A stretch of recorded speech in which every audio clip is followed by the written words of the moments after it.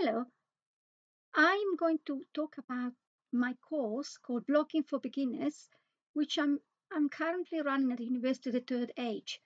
I have divided this course in three sections.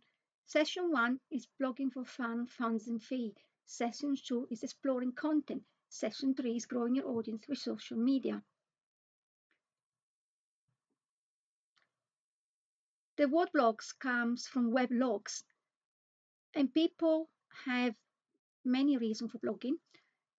It could be a personal reason, like documenting your life, providing your opinion or commentary on news or what's happening in your country.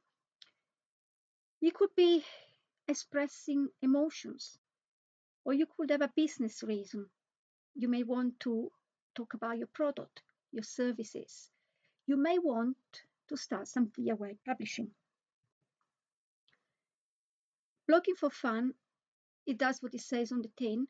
You have a blog where you talk about fun things, where you maybe talk about fashion, like the Modest Man. The Modest Man is a short man, so he's talking about the challenges for men who are not tall and like to be fashionable. Unlike us girls, they cannot wear heels. So what are the best clothes, the best suits, the best casual wear for the short man?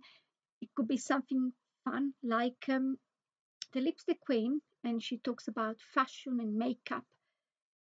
Or you may want to review books or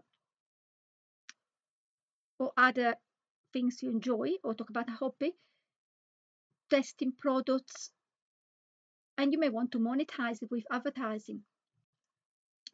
Other fun blogs, the Cupcake blog and Deliciously Ella, which was so successful she got a book deal.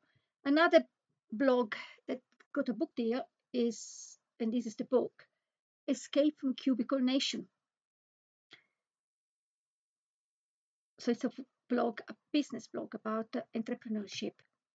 Other fun blogs could be cooking or humor, like Rules from My Unborn Son. The book came out of a blog. And blogging is for any age. As you can see here, we got like a link to a Saga article about over 50 bloggers. Before you start, you may want to do some competitor research. So places like Cision, Technorati, or blogging collective like BritMums, Mum's Nest, and Grandsnet, they will allow you to find other bloggers, see what they're doing. Maybe you can learn from their journey. Um, don't let a name like BritMums or Mums That fool you. There are dads as well participating.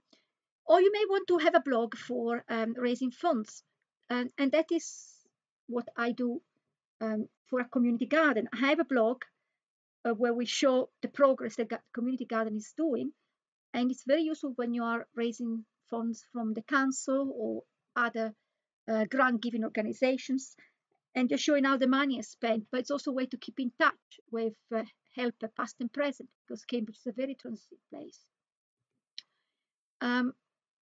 So if you want to know more about how to do this, you can, sorry, I went too fast. You can find out this LinkedIn group from the East of Fundraising, and you get some advice there. Another good and another good thing you can do is to search other charity blogs to Wellio, which is another aggregator ranking blogs, and this is the blog, the Empty Common Community Garden blog I was mentioning, and above is the blog of our partner organization. You might want to make some money from the blogs. Don't believe what they say that you can become a millionaire. You need to work very hard to make a lot of money. And in the blogs I've selected as example, we have one, an American one, that makes $70,000 a month in advertising, and it focuses on car advice. Then we have this website looking blog from an older blogger, and she focuses on debt, on personal debt, and I assume she may have like speaking engagement. She may have advertising as a revenue. She may advise people. And then we have the blog of a YouTuber.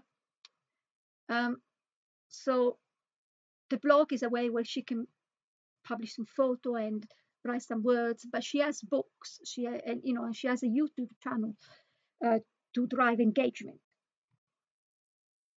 And that's it for the session one.